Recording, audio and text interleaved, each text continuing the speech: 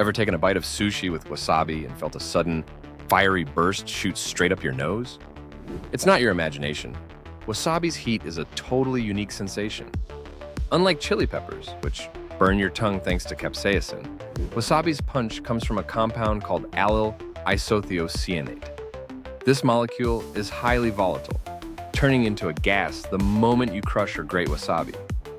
When you eat it, these tiny gas molecules travel up your nasal passages and stimulate receptors there, not your taste buds. That's why the heat feels sharp, intense, and short-lived, almost like a blast of horseradish or hot mustard.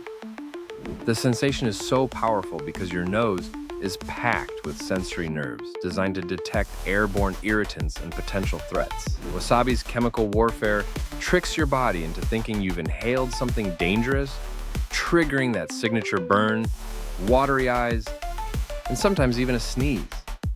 This quick nasal sting contrasts with the lingering tongue burn of chili peppers, making wasabi's heat a unique experience. Next time you reach for wasabi, remember, it's a thrilling, nose-focused sensation, not a tongue burner. If you enjoyed this brain-tingling fact, hit subscribe and help us grow.